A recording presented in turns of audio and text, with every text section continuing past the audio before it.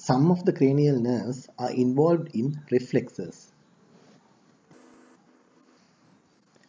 First, we will consider the light reflexes. There are two types of light reflexes, the direct light reflex and the consensual light reflex. When a torch is flashed onto one eye, the information from the retina is taken through the optic nerve of that eye, through the optic tract to the pretectal nucleus of the same side. And that pretectal nucleus is connected bilaterally to Edinger-Westphal nuclei. The Edinger-Westphal nucleus of the same side sends parasympathetic fibers through the oculomotor nerve of the same side through the ciliary ganglion to the sphincter pupillae muscle and constricts the pupil. That is called direct light reflex. The opposite Edinger-Westphal nucleus also sends parasympathetic fibers through the opposite oculomotor nerve through the opposite ciliary ganglion to the sphincter pupillae muscle of the opposite eye, and the pupil of the opposite eye also constricts. That's consensual light reflex.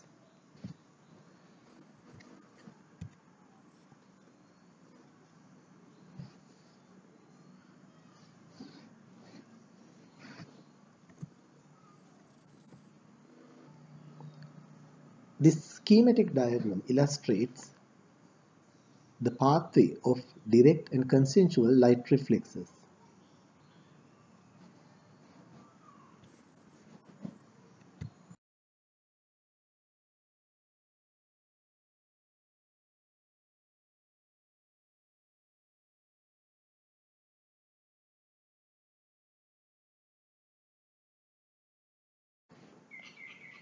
Accommodation convergence reflex. There are three components to the accommodation convergence reflex. Number one, accommodation. Accommodation means increasing the curvature of the lens. Convergence means the adduction of the two eyes by the contraction of the two medial recti. Pupillary constriction.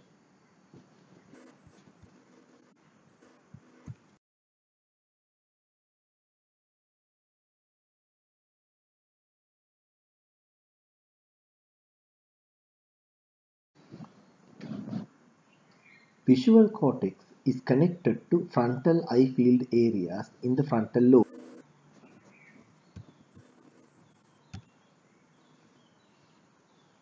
Through association fibers. Looking at a near object, frontal eye field area sends information to somatic motor nuclei and Edinger-Westphal nuclei of the oculomotor nerve bilaterally.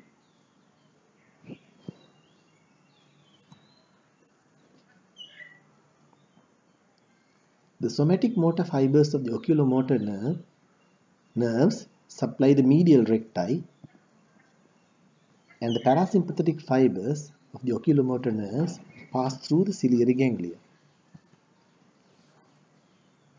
When the medial recti contract, the convergence takes place. Ciliary muscles are supplied by the parasympathetic coming through the ciliary ganglion,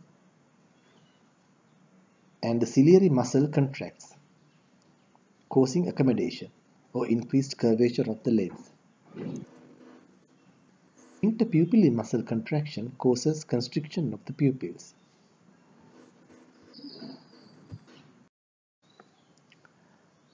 Argyll-Robertson pupil is a condition that is caused in neurosyphilis. In neurosyphilis, there is damage to the pretectal nucleus. And as we have discussed before, the light reflexes pass through the pretectal nucleus. And as a result, light reflex is absent in Argyll-Robertson pupil of neurosyphilis. Since the accommodation reflex does not pass through the pretectal nucleus, accommodation reflex is present in patients with Argyll-Robertson pupil.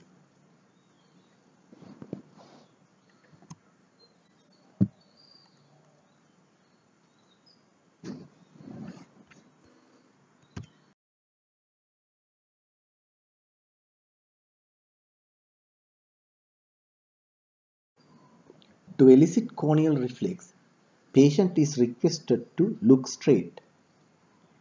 The lateral end of the sclera is touched by the point of a piece of cotton wool.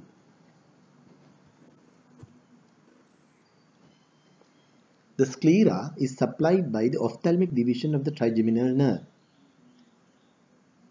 The touch impulse is taken through the ophthalmic division of the trigeminal nerve to the main sensory nucleus of the trigeminal nerve in the pons. There are connective neurons connecting up the main sensory nucleus of the trigeminal nerve to the branchial motor nucleus of the facial nerve in the pons. Branchial motor fibers originating from the branchial motor nucleus of the facial nerve pass through the facial nerve and its branches to reach the orbicularis oculi muscle. And the contraction of the orbicularis oculi muscle closes the eye. The afferent pathway of corneal reflex is the ophthalmic division of the trigeminal nerve, and the efferent pathway is the facial nerve.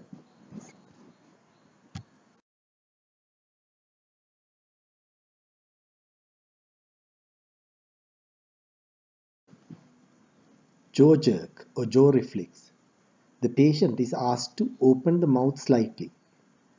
The examiner taps his index finger placed on the patient's chin in a downward direction. This tapping will stretch the masseter muscle. When the masseter muscle is stretched, the impulses are taken from the masseter muscle through the branches of the trigeminal nerve to the mesencephalic nucleus of the trigeminal nerve, and from there they connect up with the branchial motor nucleus of the trigeminal nerve, and the motor impulses are sent through the mandibular division of the trigeminal nerve to the masseter muscle, and the masseter muscle contracts. Mouth closes up.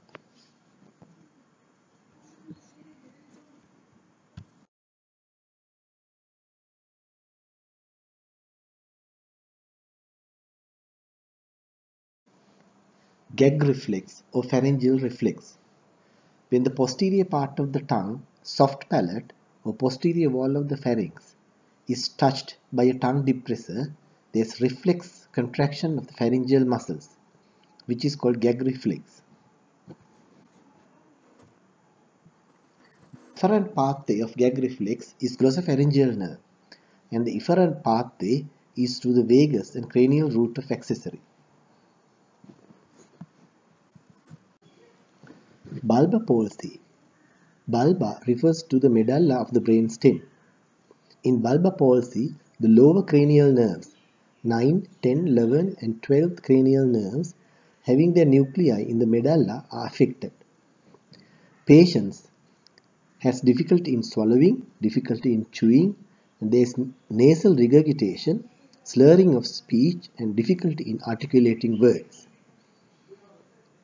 During examination, one can notice absent gag reflexes, sometimes normal or absent jaw jerks, and the weakness of the soft palate and dribbling of saliva. A condition called pseudobulbar palsy. The symptoms appear like in bulbar palsy, but in this case the lower motor neurons are not affected, but the upper motor neurons are affected. As a result, when the patients are examined, rather than absent reflexes, increased or exaggerated reflexes can be noticed.